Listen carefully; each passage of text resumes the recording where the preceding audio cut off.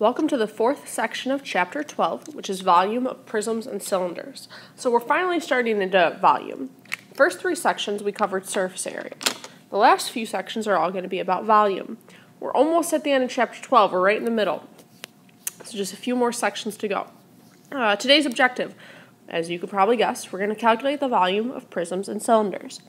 So the first thing we should probably talk about is, well, what's the difference between the surface area of a figure and the volume of a figure? Surface area is what we've done so far. It's everything on the outside. It's like the wrapping paper.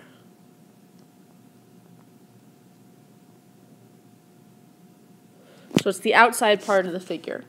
The volume is actually the stuff inside the figure. So how much is inside? Whereas the surface area is just the stuff around the outside.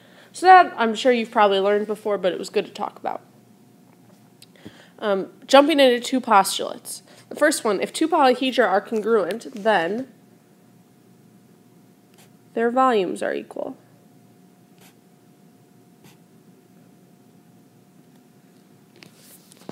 So if two polyhedra are congruent, so they have all the same sides and angles, they're going to have the same volume. That should make sense. They're the same figure if they're congruent, or the same shape, that is. The second postulate is the volume of a solid is the sum of the volume of its parts. So all that's saying is if I make a solid by putting together other solids, I can just add together all their volumes. So if you look at the figure that we have basically a bunch of building blocks that were put together. So all we have to do in order to find the volume is figure out how many blocks there are. Well, if I look at this upper prism here, I can count that there's 4 blocks within it. If I look at this one right here, I can count that there's 2 blocks. So then what's left is this portion along the bottom, which has 1, 2, 3, 4, 5, 6, 7, 8, 9, 10, 11, 12, 13, 14. It has 14 blocks. So then the total volume is going to be 4, add 14, add 2, which is going to be 20 units cubed. Volume is always cubed. Volume is 3-dimensional, whereas area is just 2-dimensional. So volume is always going to be inches cubed, or units cubed, whatever the units happen to be. So that was kind of just the background to volume. Now we're going to get into really the meat of this section, which is how do you calculate the volume of prisms and cylinders? Well, the first thing that's kind of nice is they have the same formula. So volume is going to be big B multiplied by H. Big B in this case is area of the base, and then H is going to be the height of the figure. So I thought we would just jump in by doing some examples. Example number 1, it says name the solid and find its volume. So first of all, for the name, I notice I have 2 bases, so this is going to be a prism. Both bases are a trapezoid, so this is going to be a trapezoidal prism. Because it's a prism, the volume formula is going to be area of the base multiplied by the height. So starting with the area of the base is a trapezoid. So trapezoid is going to be 1/2 height, base 1 plus base 2. Okay, so the height of my trapezoid is 3. The height is 3 because it connects the 2 bases. So my bases then are this one right here, the 14, and then the 6. When I simplify this, I get the area of the base to be 30. So now going back to our volume, area of the base, which is 30, times the height. Okay, now I have to be careful about the height here. I'm looking for the height of the prism, not the height of the trapezoid. So the height of the prism is going to be the distance between the 2 bases. It's going to be the distance between the 2 trapezoids. In our figure, 5 is the distance between the 2 trapezoids. So 5 is going to be the height. My volume then is 30 multiplied by 5, which is going to be 150 centimeters cubed.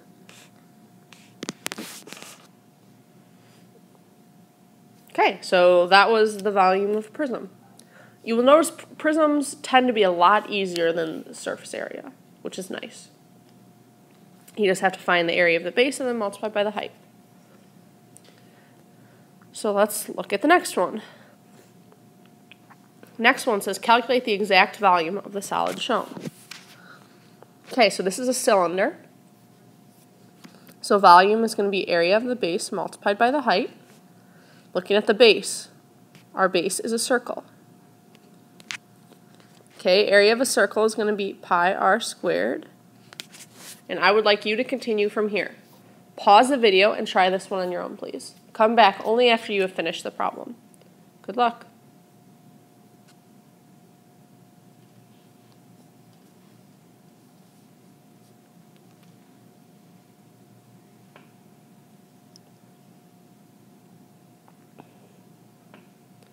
Okay, let's see how we did.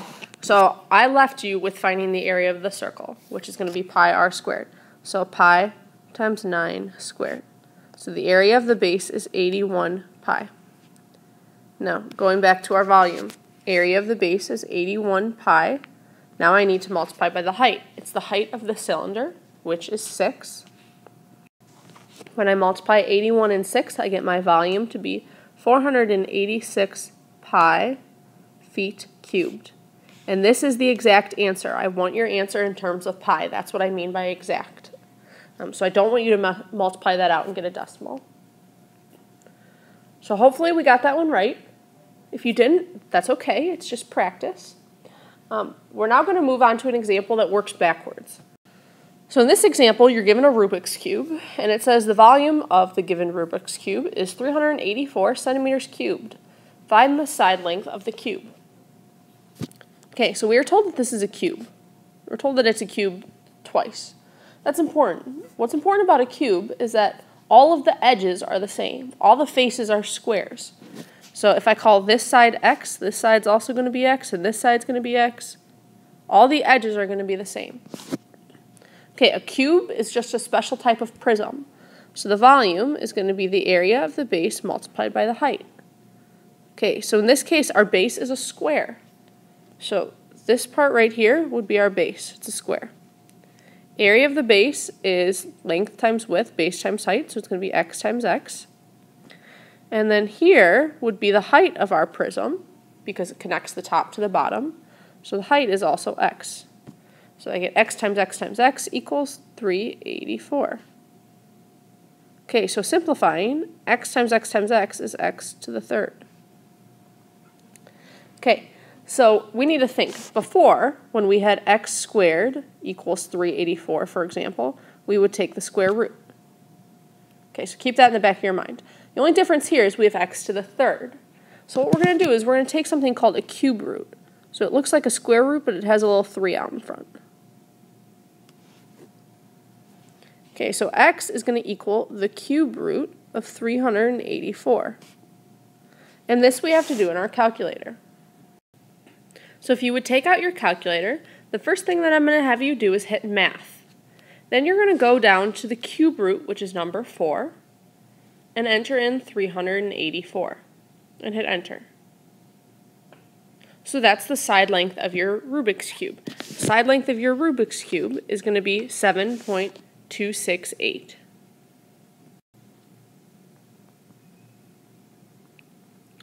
So if I went too fast for you, please make sure that you rewind the video and you see again how to do that cube root function on the calculator. It's just math, and you go on to number 4, which looks like a cube root.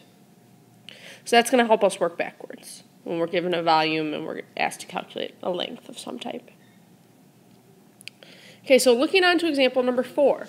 Example number 4 says calculate the volume of the solid shown. So this is called a composite solid because it's two solids put together. We're going to notice that we have a triangular prism,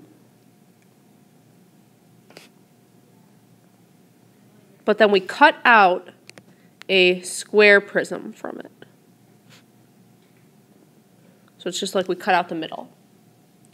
So we're going to have to find the volume of the triangular prism, the volume of the square prism, and then we're going to have to subtract them. Both prisms, the volume is going to be area of the base multiplied by the height. Let's start with that square prism because it's going to be a little easier. So the base is going to be a square. It's this square right here that I'm talking about. Each side length you can see is 3, so the base is 3 times 3. The height of the prism is the distance between the two bases, between the two squares, which you'll notice is 6. So the volume of our square prism is 3 times 3 times 6, or 9 times 6, which is 54. Okay, so that one was easy. Triangular prism is going to be a little more difficult. Area of our base is going to be a triangle, so it's going to be 1/2 base times height. But then I have to multiply by the height of the prism. The height of the prism is still 6. That's the distance between the two triangles. Now, finding the area of the triangle is a little more difficult. I'm going to redraw it, but this is what I have so far. Okay, so the triangle is an equilateral triangle. We just have to assume that. So I know that the base of the triangle is 10, but I need to find the height. This part right here. Okay, so my 10 is split 5 and 5. Okay. I know that this is a 60-degree angle, this is a 30-degree angle, because it's an equilateral triangle. Equilateral triangle, all the angles are 60 degrees. So I have 30, 60, 90, L root 3, and 2L. Across from the 90 is a 10, across from the 30 is a 5, so then I'm left with 5 root 3. That tells me that my height is 5 root 3.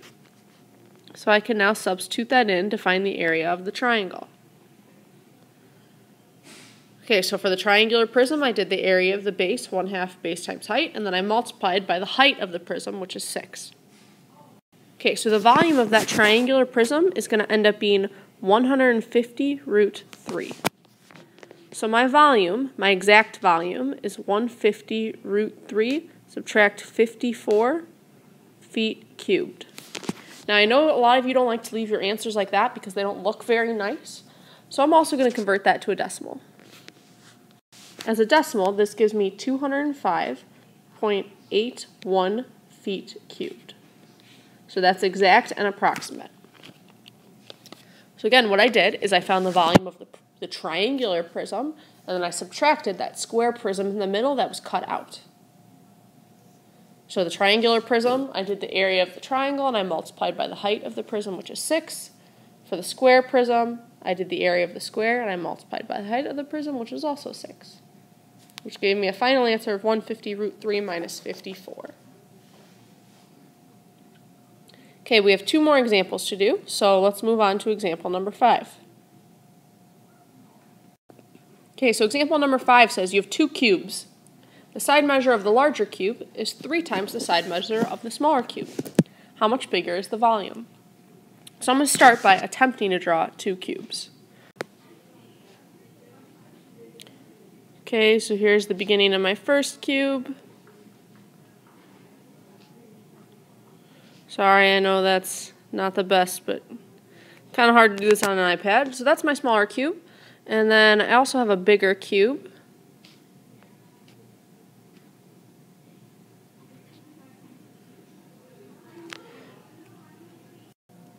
Okay, so the question says the side measure of the larger cube is 3 times the side measure of the smaller cube. I don't know the smaller cube, so I'm going to call all the sides x. So I have x, x, and x. The larger cube is 3 times bigger, so I'm going to have 3x, 3x, 3x. How much bigger is the volume of the larger cube? So the question is thinking that you're going to say 3. If the sides are 3 times bigger, the volume is 3 times bigger. But it doesn't exactly work like that. Let's find the volumes. So for the volume of the smaller cube, I'm going to do the area of the base. My base is this square, so it's going to be x times x. And then I'm going to multiply by the height of the prism, which is also x. So the smaller cube is x to the third. Then for the volume of the larger cube,